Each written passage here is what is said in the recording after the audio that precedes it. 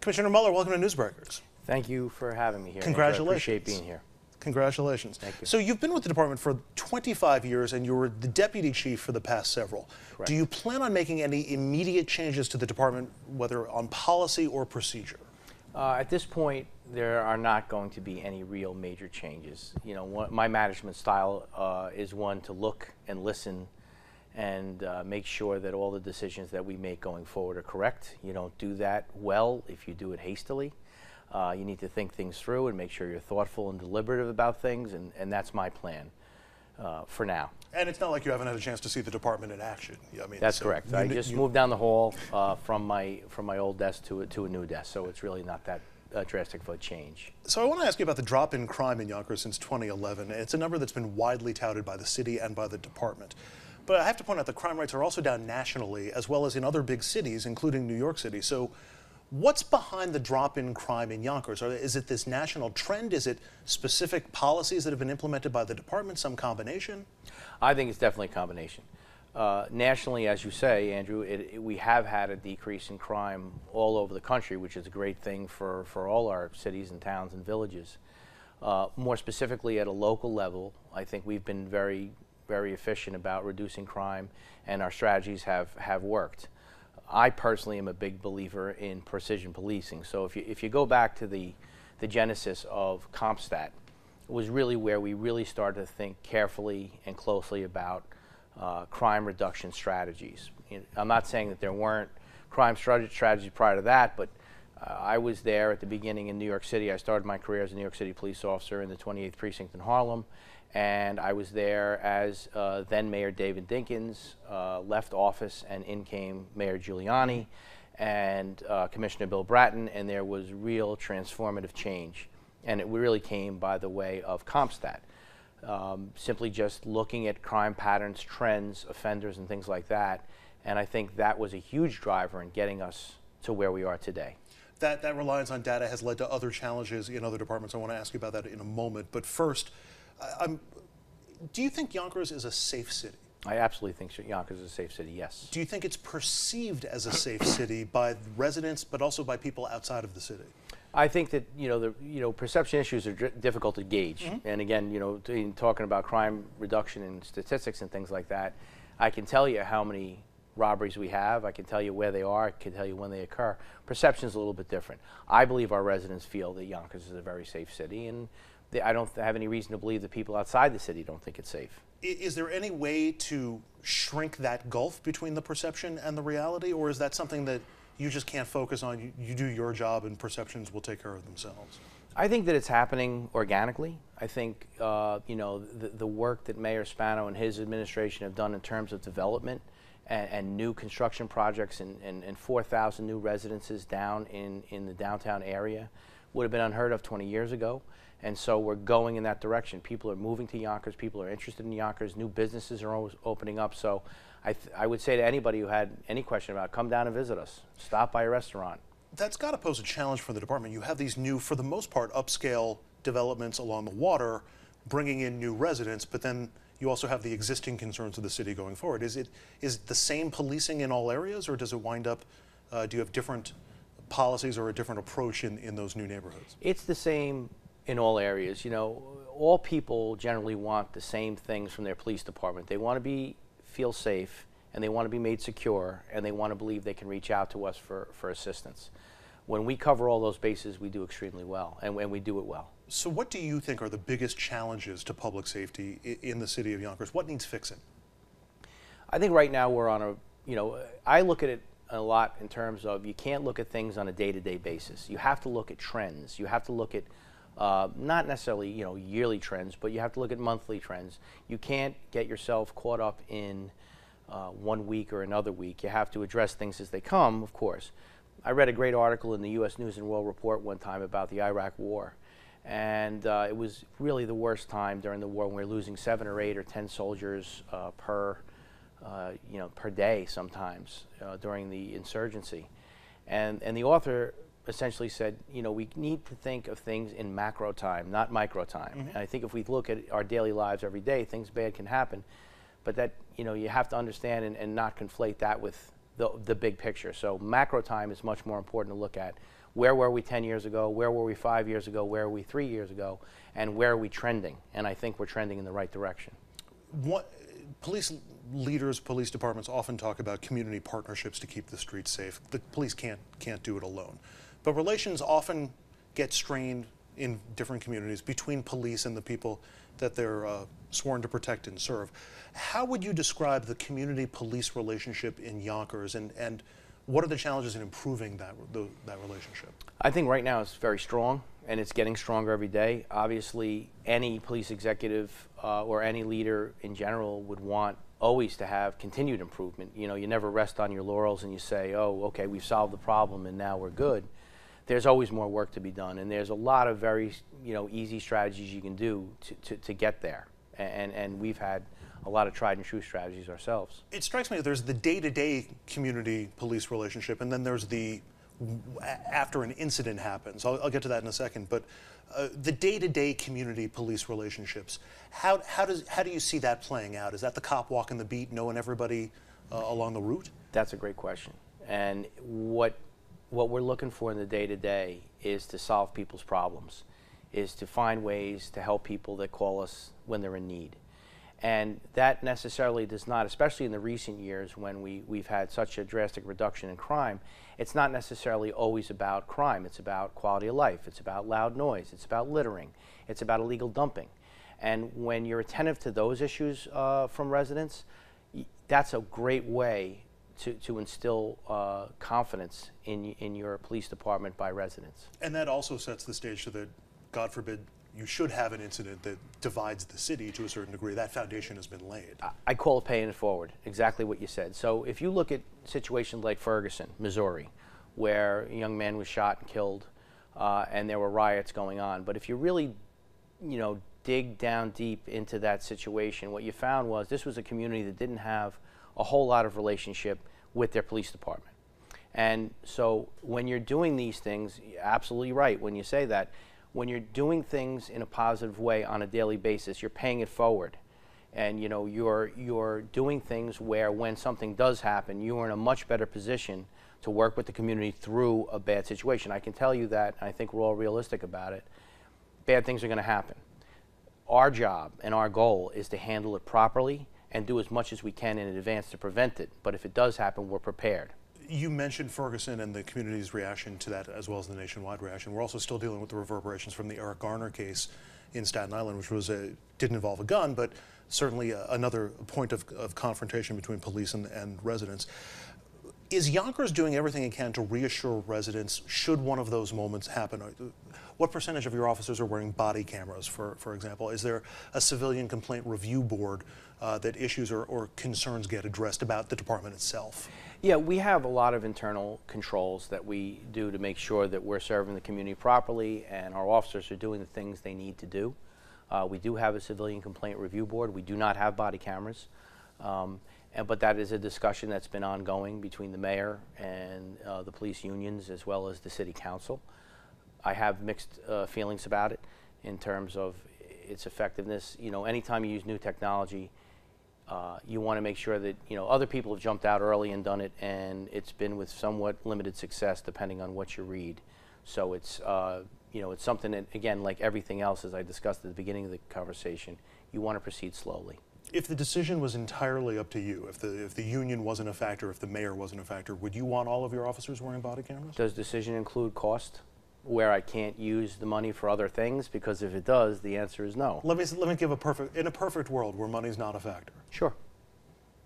You think it does more good than harm? I think it helps. I think it doesn't give the whole picture in some cases. Some cases it does, but it certainly it eliminates a lot of doubt in a lot of situations. So in a perfect world, minus budget and minus other priorities, sure.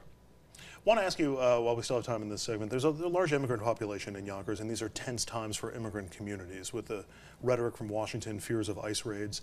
How does the department, what's your message to undocumented immigrants in the city of Yonkers? Can they feel free to come forward, report a crime, say that they've witnessed something without fear of being turned over to ICE or fear of being deported? Absolutely. That is absolutely our message. We ICE has a job to do, and they do that job, and we do not work with them in terms of these raids.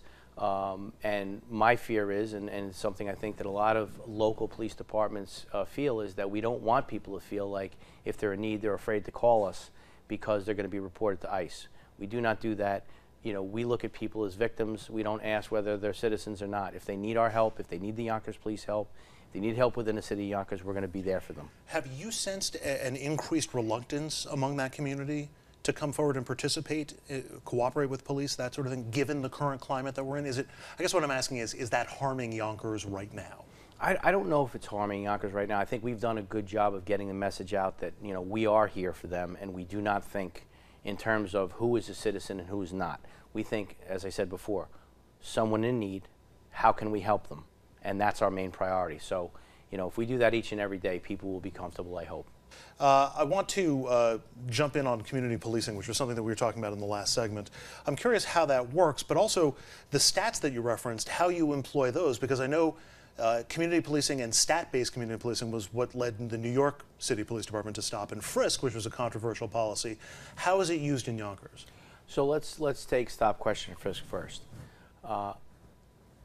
It is an effective crime approach, and it has been effective if it's used properly, and that's a very important point to note.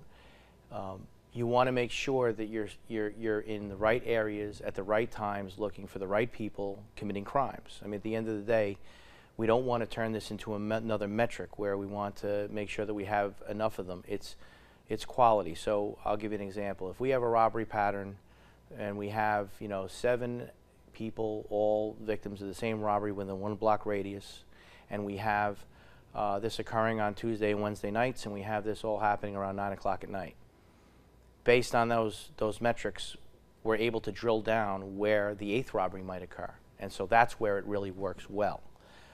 There is a component of it, if it's overused, that really alienates the community, and we do not want to do that.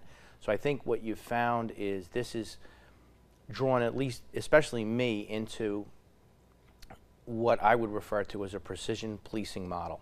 So what that is you're not, as much as we're focusing on crime, you're focusing on people. So if you believe in recidivism and you believe that 10% or less commit 90% of the crimes, and you're not focusing on those people, you're not doing your job. Now, what does this do? Well, number one, we go after the people that are harming the community and committing crimes, but we're also not unnecessarily stopping and inconveniencing people that are not committing crimes. So it's almost like what I would refer to as a policing state of grace. You're doing all the jobs you need to do to keep crime down, fight crime, and make people feel safe. At the same time, people aren't feeling like you're there to, you know, be an occupying army. Is there a specific policy or a specific, I don't know, aspect of that your officers abide by or have to abide by to make sure that those numbers don't get used the wrong way, to make sure that doesn't wind up stopping people who shouldn't necessarily be stopped? Yes, we're constantly looking at the metrics of where the stops are occurring, what their relation are to crimes, and of course, all of this is governed by the criminal procedure law. So there's a number of different catch basins to make sure this is done properly. I want to ask you about gang activity in Yonkers. How big of a problem is it in the city? What approaches does the department take to reduce their impact, and is prevention on that scale too? Prevention is on the scale. We have an outstanding gang unit, and those detectives use lots and lots of different tools to develop intelligence on who's doing what to who's joining with who. Social media is a big piece of that.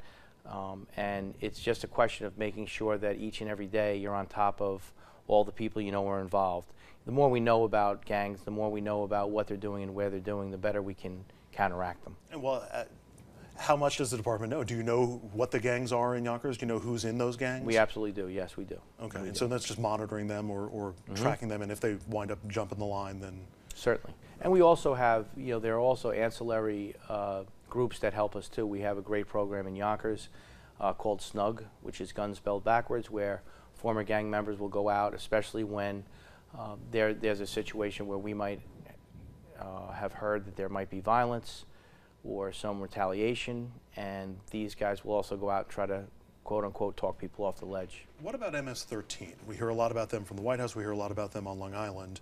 Are they in Yonkers? Are they a problem? No, they're not. It's largely a Long Island issue. It's not really too much of a Yonkers issue. They're not on our radar. I wouldn't go so far as to say there aren't any there, but as far as us, and we're doing this work each and every day, carefully paying attention to what's happening, they're not on our radar. So once you identify a gang that's operating in Yonkers, what can you do? I mean, is it simply just surveillance and monitoring, or is it these are people who are on your radar clearly for some sort of criminal behavior? Just being a member of a gang is not illegal? Mm-hmm. And then it's just watching and observing? And looking for criminal activity like anything else. And if you can draw a nexus between the criminal activity and the gang, that's also helpful for a criminal prosecution. But you have to look at all those factors. Commissioner, I want to shift now on to drugs. There seem to be two schools of thoughts on how to approach. We just had a statewide decriminalization of low-level marijuana possession, which sort of speaks to if they're not hurting anyone, why bother sort of approach that seems to be picking up speed. We've also got others who say you got to get tough on this and you can't, zero tolerance on drugs. Where is Yonkers in its approach to drugs? We follow the law.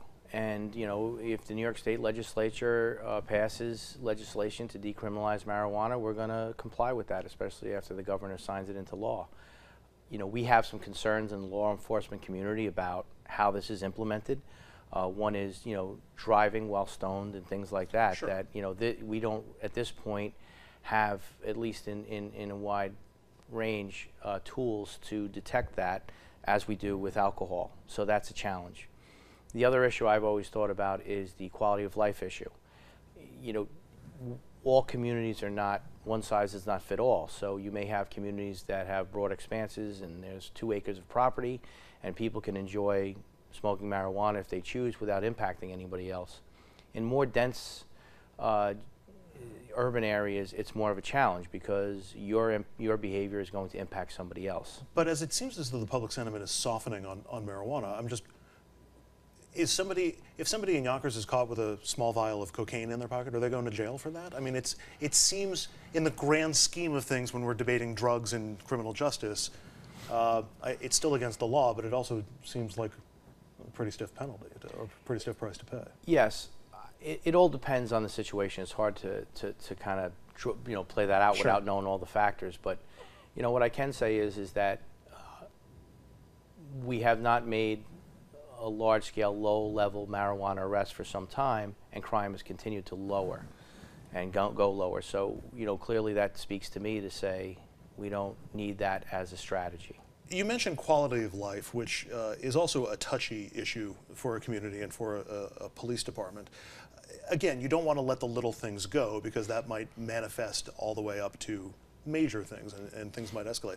Then again, it can also lead to community resentment, distrust, claims of profiling, and that sort of thing. Where do you strike that balance? I mean, you do want to address quality of life issues, but at the same time, you want to sort of let people be. You do, and I think that's why we have 3 branches of government, in the larger conversation about the United States. We're not there to make the laws. We're not there to judge the law. We're there to enforce the laws that we're given. So a lot of it has to do, and particularly with quality of life, is to see what the residents want and how they want us to handle situations.